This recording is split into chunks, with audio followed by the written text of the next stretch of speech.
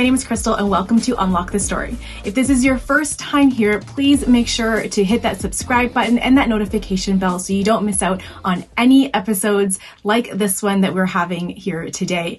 I am so excited to be joined in today's episode by my friend Mindy. She is an artist and she introduces herself, so I won't say too much more about her, but I am excited to be looking at her artwork today and to be talking about symbolism and what it means and can look like to represent truth in your artistic expression. So without any further ado, let's get right into my conversation with Mindy. Well, thank you so much, Mindy, for coming on Unlock the Story and for talking about your artwork with us today. I am so excited because as we were pre-chatting, I love your work. I love so much of what you have created over the years. And I'm excited to talk about a couple paintings that you've shared with me for our discussion today. So before we do that, though, why don't you give people just like a 2-minute intro into who you are and the kind of work that you do? Sure. Thank you for having me. My name is Mindy Oaten, and I live near Calgary, Alberta. I am a working artist. I used to do interior design, but I had an encounter with Jesus in an art box, and that's another story. But basically, I felt called into the arts, back into art, and to do it for him. So that kind of led me on a journey of really focusing my art practice on spiritual, biblical truths. So, and the Lord opened doors for me to travel with ministries, to paint live at worship events, and now in this last season, I've been really focused at home in my studio. So, doing a lot of studio work, large scale projects that tell kind of the biblical stories. So that's kind of what I do. So I'm really curious, how has painting from scripture changed your relationship with the Bible? Now, because you are a longtime painter, you've trained in it in post-secondary schooling. I've seen some of your projects you've done that are unrelated to biblical work, and they're amazing and very thought-provoking. So I'm really interested to hear for you, as you felt God calling you back into painting and into doing this style of work, how has it changed your personal relationship with him? Oh, I mean, it all started I came back into art. I left it at art school. So I went to art school, kind of left art school, not really knowing like, what do you do with an art degree? So I didn't have a lot of confidence in my work at that point either. So I just left it. And about 14 years after is when I had this encounter with Jesus. And in a moment, I knew like that spiritual knowing that I was created to do art for God. Like I just knew that's why he created me. So it sent me on this journey of like, yeah, I just jumped in. I just painted whatever I felt he placed on my heart. And so it took me into a season of a lot of seeking him in prayer, seeking him in just my dated, like whenever I wanted inspiration on an art piece, I would just ask God simply, what do you want me to paint? Mm. And it started it kind of, I think I was created a little bit I really love symbolism. I love metaphors. I love thinking how can you visualize a spiritual concept? And it's, that it is different.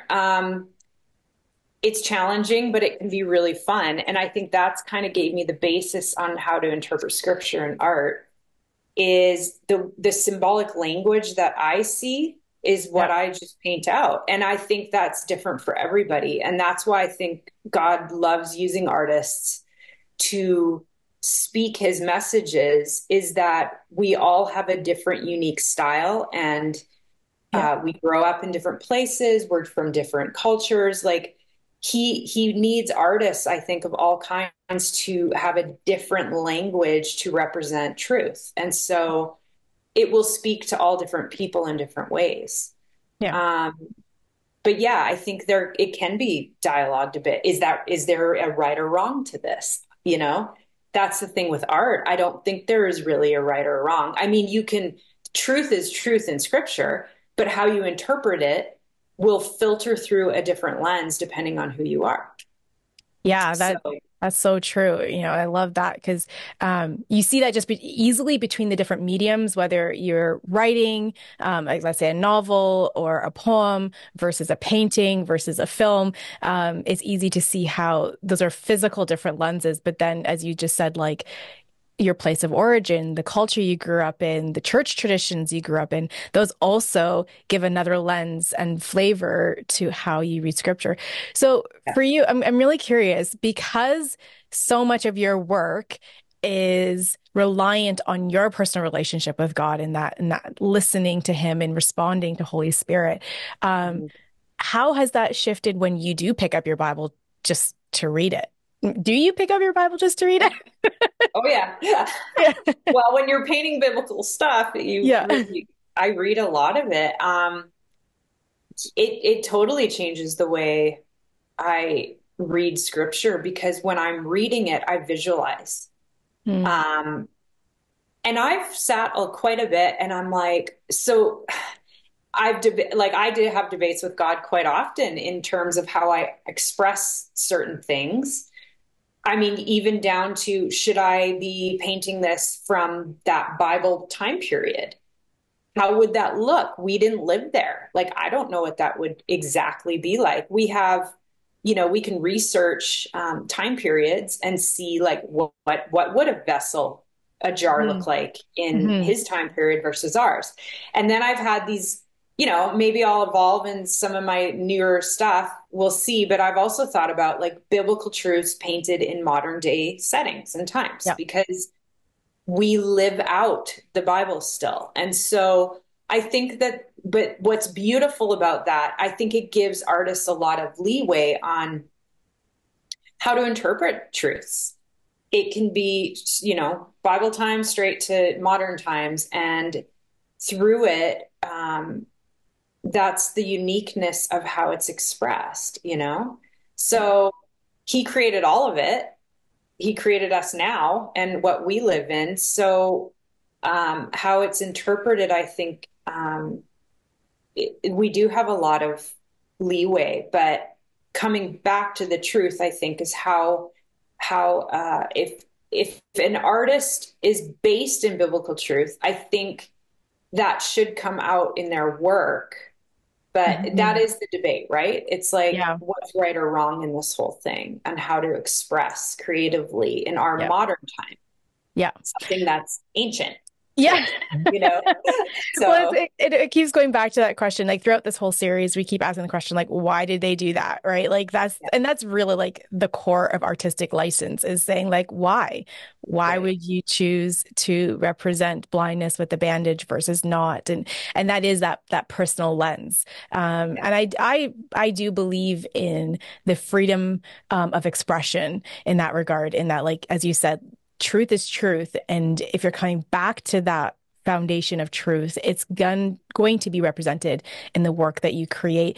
But how you represent it, how you picture it, it will be different. And yeah, I really, really love that. So I'm wondering for you, like, as Christians, and especially I find with people who have been Christians a long time, we tend to have a real reverence for the word, which is beautiful, right? We have such high respect and high regard for the written Bible, and sometimes I find that can make us a little bit nervous or give some trepidation to our artistic expression of biblical truth. Have you found that for yourself that where sometimes you pick up the Bible and you're like, oh, I don't know if I can actually do this because it's just too sacred. Right. Yeah. I mean, that's definitely, I've had moments where I'm like, I hope that painting is okay or made sense, like, um, well, the water to wine, I contemplate that. Am I allowed to represent it a little bit differently than maybe how it was written? Hmm. And, but I also go to God in prayer about it. And I think that's the beauty of like how he reminded me, like I dream a lot and our dreams are very symbolic. He can take symbols and in different things like in scripture even. I think of even when you really dig deeper into it, even in the Hebrew language, things mean different than our language. So Hmm. there's even more hidden symbols, even in the language of the time, that Right. we may not interpret right. Like, great example, when I painted Genesis, in our culture, we grew up in church representing it as an apple. Hmm. Well, guarantee it wasn't an apple. Our modern day Yeah. apple wasn't the fruit on that tree, Yeah. right? I still did it that way. I hummed and hawed, but it's like, I don't know exactly what that fruit would have looked like. Yeah. So we need to symbolize it somehow. Well, an apple, paint the fruit. We see it in art all Hmm. over that Eve had an apple, Yes. but I know I remember painting it and being like, well, I guess I could have done something like a pomegranate or something different. But then again, I felt like the Lord's like, whatever it is, Mm. what the symbol of it means. It's okay. Hmm. Like, it's okay. But I had people, like, I had a guy, I don't even know. He was just like, that wouldn't have been an apple. And I'm like, yes, I'm very aware that I don't know that, but I had to paint some fruit, right? Yeah. Like, so I think, and that's the other thing, like, that I think we get a lot of criticism. Like, Yeah. we get criticized quite a bit for how we interpret things in expression. But the best part is for me, the way I overcame criticism is artistic expression is how your lens sees it. So, Mm.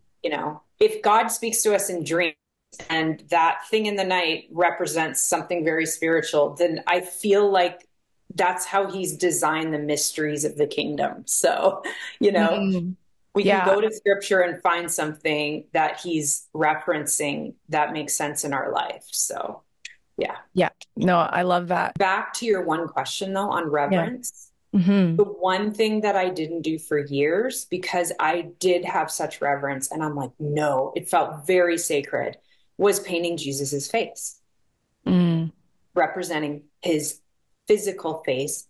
I'm Yeah. like, I don't know what he looks like. Like, Yeah. we really just don't know what he looks like when he was in the flesh. We don't. And Hmm. so that part for years, I'm like, I'm only doing hands and feet. That's why I do so many hands and feet. But then I was challenged in a commission. A church wanted a picture of Jesus. Like they really wanted me to paint his face for a project. And so I did it.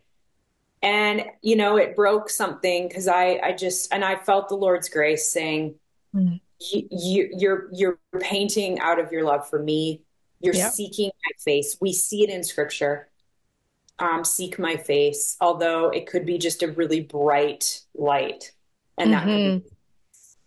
like in Moses's case, he came down glowing because he was in his presence. And so that's one area in painting. But this last series, I did do a few pictures of him. I didn't do a straight shot, some are sideways, whatever, but I felt okay. I felt okay to do it at this point. I'm like, if it draws people to him, that's all I care about. So no Yeah. matter what he looks like, we just don't know 100%. So, There's one more painting here that you have shared with us. And this is very fascinating because I actually I have an idea of what it is. And what when I looked at it, I was like, okay, I think I have my own interpretation here of the hands holding the nails. oh yeah. Tell me the story for you behind this Yeah, painting. I mean, like I'm painting moments in his life, and we do know from scripture that he was a carpenter's son.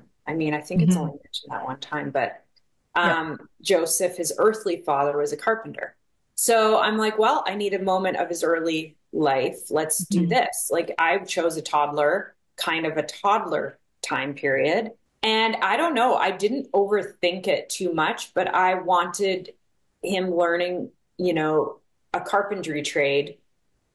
And I had a picture of Joseph hammering nail. And then I thought, well, maybe, like the interaction of the two, father, son, maybe the son can hold it or he could be holding it or something. And then I had this moment where I'm like, I totally pictured Jesus holding both nails Hmm. as a little boy. And I thought, oh my goodness. And it totally just gives symbolic reference to the future mission he's going to accomplish. was being nailed to the cross. Mm-hmm. And so that's definitely an artistic license thing of my interpretation of taking something symbolic from, his father being a carpenter to his father in heaven, Mm-hmm. having this divine mission for him to be sacrificed on a cross for Yeah. humanity. So that's where I just thought, well, let's just like reference ahead that he was obedient to his father's will Mm-hmm. and his father's plan and his father teaching him this at a young age. So it's very symbolic of that. But even I have three boys, and when they saw it, I didn't tell them any of that reference, but immediately my kids saw it. They Yeah. were like, "Oh, that's giving you an idea that he's going to be nailed to cross." And I'm like, "Yeah." So, and again, I put a monarch butterfly. That was my common thread in this entire series. And it was just kind of resting on his arm. And it just shows that the transformation of freedom and new life that's coming through Jesus's sacrifice. So, how a butterfly completely, is Yeah. reformed from caterpillar in a chrysalis to flying. That was my common theme. It references Jesus's life, death, and resurrection. So, Mm. yeah, that was kind of that. It's pretty straightforward, but It's straightforward, but then it brings up so many other questions and thoughts. Like, what would it have been like for Jesus as a toddler to, right. he's given up his divinity purposefully. Um, and what does that even mean as a toddler? Like, how aware is he that in another 30 years from now, and because we know we do have biblical reference that at 12, he had an awareness of Yes. of of his calling and what he was to do. Um, and I always, look at because we talk about how he was fully man but fully divine when he was here on earth in the body of Jesus. And I've always looked at that to mean that he had access to his full divinity. He just chose not to walk in it. And, what does that mean as a toddler? I don't know. Yeah, I don't know either, but it brings so many things of going like, wow, like the mysteries of God, the mysteries of totally. heaven, the mysteries that are to be unveiled yet, Yeah. But it's it just, also, like, even thinking, like, I haven't thought about this till we were just talking, but I think back to things in my childhood mm, that completely make sense to my adulthood on what I liked, what I was being trained in, yeah, all of these things that at that time I had no clue, yeah, you know? But I think that's such a cool thing. I think God births you, creates you, your likes, even as a child, mm, your future like mission or calling is often you're being trained the whole time yeah. in what you do. That's so cool. Well, Mindy, this conversation has been so much fun. I just want to Yeah, say thank you for being faithful in your artwork and creating these different series. I have benefited personally from them. I've shared them with friends and family because I just think it is so beautiful and such a wonderful gift to all of us, the work that you create. So thank you so much. you're welcome. Thank you for having me.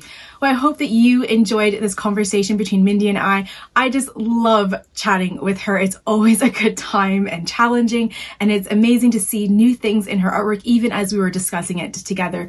If you missed it in the conversation, we do recommend this book of hers, Garden of Grace. In it, she has 66 paintings, one painting to represent each book of the Bible.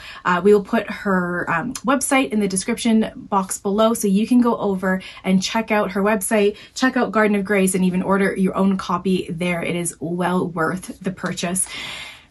I'm so excited to be having these conversations, and I would love to hear from you in the comments below. What has impacted you about this conversation today, or maybe one of the past episodes? We just want to hear what things are going on for you. And please, if you haven't already, do hit the thumbs up button, the like button. It really does help the algorithm in getting episodes like this one and others of our work out to more people. Thanks again, and we'll see you next time.